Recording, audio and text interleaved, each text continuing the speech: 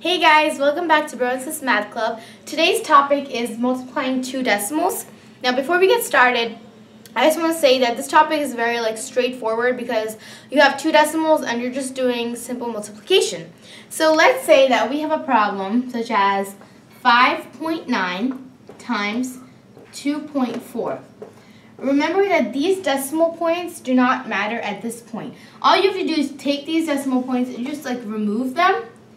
So that means we now have 59 times 24. So what we're going to do is we're going to write this aside, 59 times 24, and do simple multiplication. So 9 times 4 is 36.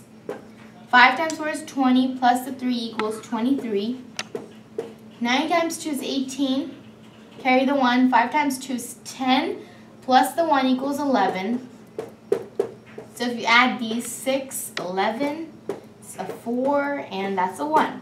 Now remember this, when you have your product, that does not mean that you're finished. You have to take this product and go back to the original problem, which is 5.9 times 2.4. Put that product down, so that's 1,416. And you're going to count the number of digits after the decimal points. That's 1, 2. And you're going to take the decimal point in your product. Now we know that 1,416 is a whole number, right? So in whole numbers, the decimal point is always at the end. So you're going to take this decimal point and you're going to move it 2 places from right to left. Why right to left? Because right to left decreases. So 1, 2. That means the finalized product of 5.9 times 2.4 equals, so if you write over here, 14.16. So that was really easy, right? So now if you want to find more practice problems on this, you can visit our website at www.sismathclub.com, and we'll see you guys next time.